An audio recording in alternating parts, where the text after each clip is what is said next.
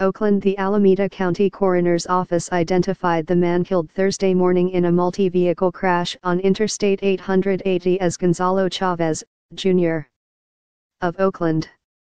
Chavez, 24, died after the Honda sedan he was driving ended up on its roof, although it remains unclear how his car and the FedEx truck collided.